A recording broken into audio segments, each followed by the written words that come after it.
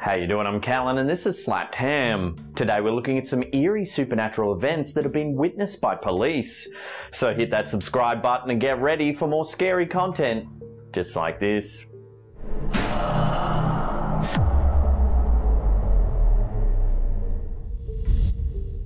In the aftermath of the attacks on the World Trade Center in New York City on September 11, 2001, Lieutenant Frank Mara was one of the many first responders who volunteered for the gruesome task of sifting through the rubble, hoping to pull out whatever remained of the victims' bodies.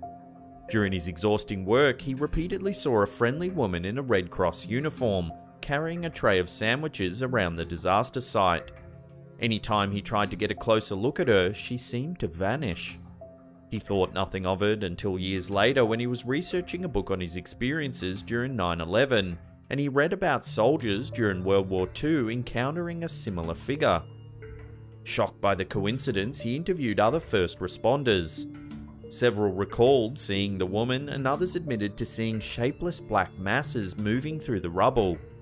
Lieutenant Mara spoke to a medium in hopes of gaining some insight about these paranormal events, and learned that the woman he and other first responders saw may have been a soul collector, an entity that manifests in order to guide souls to the afterlife. Lieutenant Mara wholeheartedly believes that the kind woman he saw was indeed a collector of souls.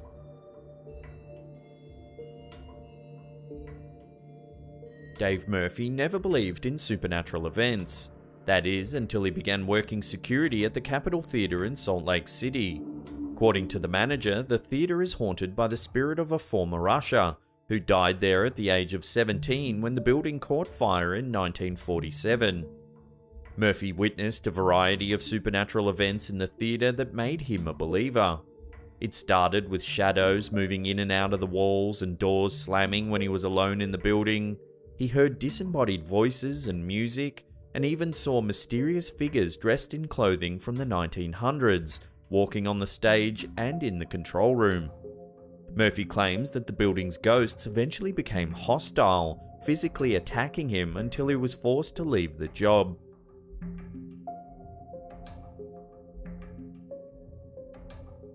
In July of 2019, a crop circle appeared near Silbury Hill in Wiltshire in the United Kingdom. Crop circles have no definitive cause. Many believe they're caused by extraterrestrials, while others dismiss them as an entirely earthly prank. 3 days after the crop circle appeared near Silbury Hill, an off-duty police officer was driving by the area when he noticed 3 official-looking men dressed in white who appeared to be investigating the field. Curious, he stopped his car and went to take a look. Upon closer inspection, they appeared to be forensic investigators dressed in white coveralls. However, the officer noted that all 3 were over 6 feet, which is around 2 meters tall, and had blonde hair. He also felt as if the air around them was buzzing with static electricity. After he had been observing them for a few minutes, the men noticed him watching. They immediately ran away at a speed no human could be capable of. The officer reported the experience, but the police department took no action because he had been off duty at the time. The officer then contacted UFO experts Andrew Russell and Colin Andrews, who were convinced that the officer experienced something alien in nature.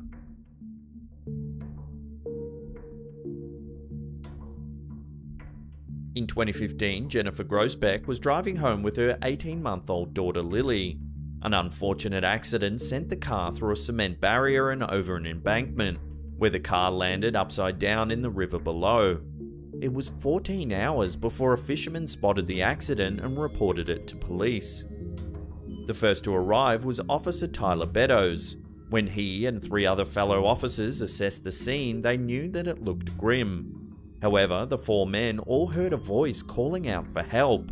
Believing that the woman in the car was still alive, they quickly jumped into the water, hoping they could still save her. They quickly realized that Jennifer had been dead for quite some time. But once in the car, they found Lily alive and still strapped into her car seat, just out of reach of the icy water. Had the mysterious voice not motivated them to jump into the water so quickly, they may not have pulled Lily out of the car in time to save her life.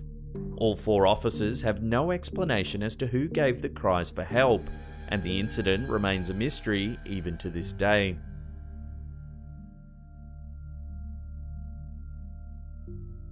In 1980, James Penniston was stationed at RAF Bentwaters when he was part of a team called to investigate a downed aircraft in Rendlesham Forest. When the team arrived, they found an aircraft unlike anything they had ever seen. The craft stood on 3 legs and was triangular. Although reports stated it had crashed, the craft appeared to be completely intact. As the team inspected the craft, they experienced a series of supernatural events, beginning when their radios malfunctioned when they approached it. They saw strange blue and yellow lights reflecting off its surface and felt the air around it was buzzing with electricity. They got close enough to the craft to measure it and make notes of the symbols adorning it, and as they approached, the lights got brighter. After a few minutes, it quietly lifted off the ground and sped away through the forest at an incredible speed, disappearing as mysteriously as it arrived.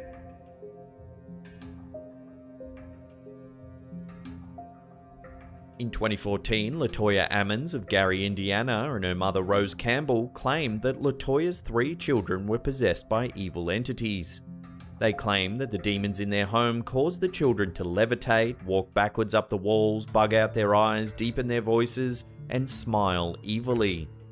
To make these supernatural events even more terrifying, Ammons and Campbell had called the local police numerous times when the children were displaying signs of possession, and the police captain corroborated their stories. The family even had a terrifying photograph that they claimed showed one of the demonic entities standing on their porch. The photo was later proven to be a fake, but the local police department still believes that the house is possessed by demons.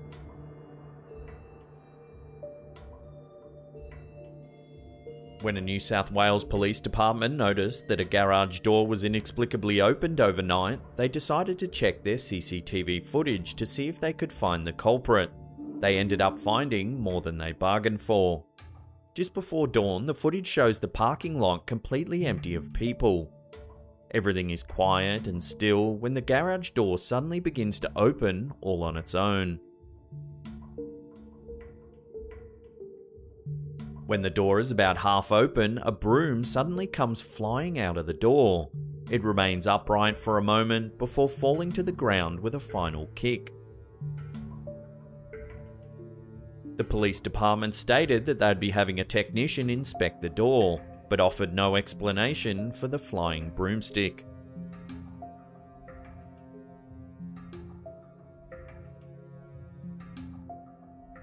Meredith Shearman, a 911 operator, describes her most harrowing call as a different kind of evil.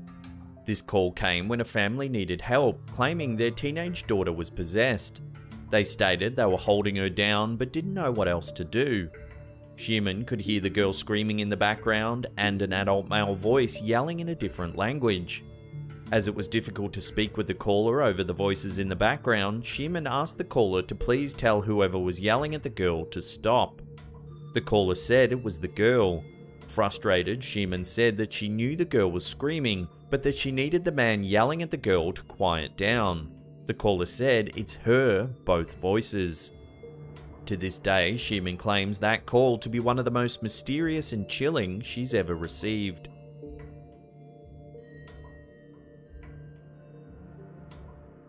It was just a routine day when Officer Marco Castillo was booking a domestic violence offender.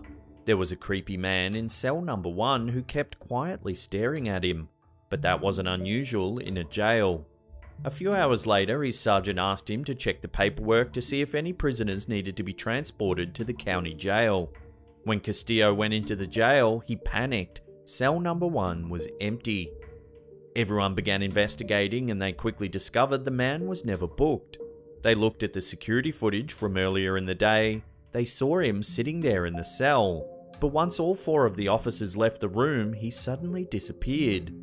They transferred the footage from a VHS tape to a USB drive, and the man was missing from the footage entirely. However, they could see other prisoners in nearby cells talking in his direction. To this day, Castillo is nervous about going into that part of the building alone. No one has any explanation as to who the man in cell number 1 could be.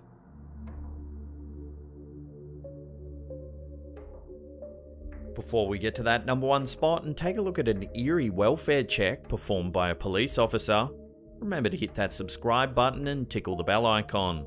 That way you'll be notified about all our latest scary and creepy content.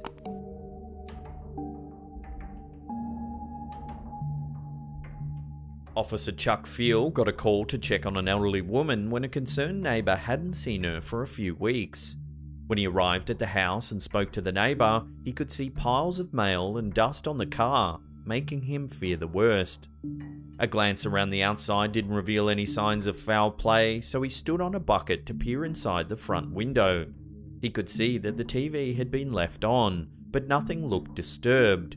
He turned to tell the neighbour what he saw, and when he looked back at the window, an elderly woman was standing with her face right up next to the glass. Field was so shocked that he fell backwards from the bucket. The concerned neighbour tried to help him, but he quickly clambered back onto the bucket and looked back through the window, just in time to see the old woman slowly walking down the hallway. She turned slightly and looked at him out the corner of her eye before disappearing down the hallway.